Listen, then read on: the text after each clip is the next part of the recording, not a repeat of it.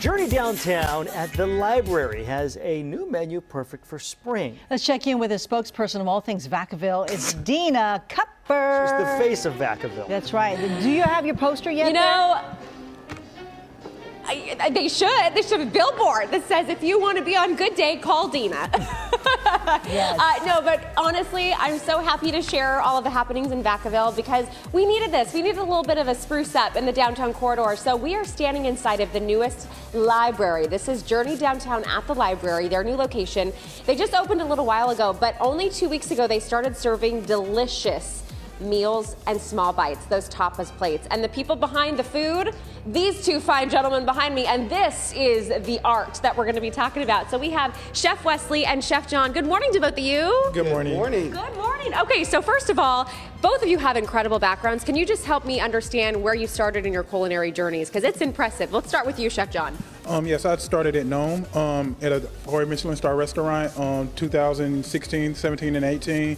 I went on to work at the Napa Valley Wine Train and the French Laundry. Oh my gosh. Okay, and then how about you, Chef Wesley? I worked for wonderful celebrity chefs, Michael Corello, Emeril Lagasse, Wolfgang Puck, Morimoto, and also at the Four Seasons and the Ritz-Carltons. So I have worked for wonderful people and great teams. Yeah, so they've done all of that. Okay, so first of all, how lucky are we to be talking to them? But now you've decided to pair up and start Chanterelles together. So now, Journey Coffee here in Vacaville featuring Chanterelles. You all offer a late night eats kind of option here at the location in downtown and also One Lake in the Fairfield-Vacaville area. So what are we seeing today? What are some of the items you're going to be featuring?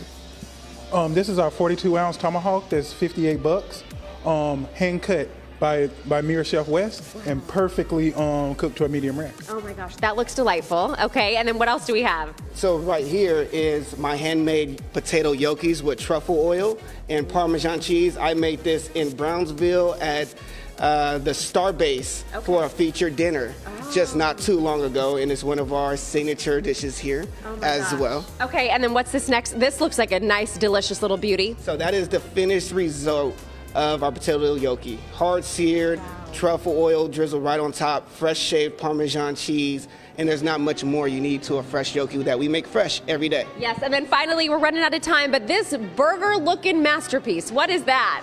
This is our collaboration burger. Okay. Chef West had a good thought with the ube bun, and I come with the fresh ground brisket, and it's like seasoned to perfection. Oh my gosh, and it smells amazing. Okay, so to go with every good meal, you need a good cocktail or two. We have Jonathan over here at the bar. What are you gonna make for us? I'm gonna make you a whiskey sour and a revolver. Ooh. So first off, we're gonna start off with the whiskey sour.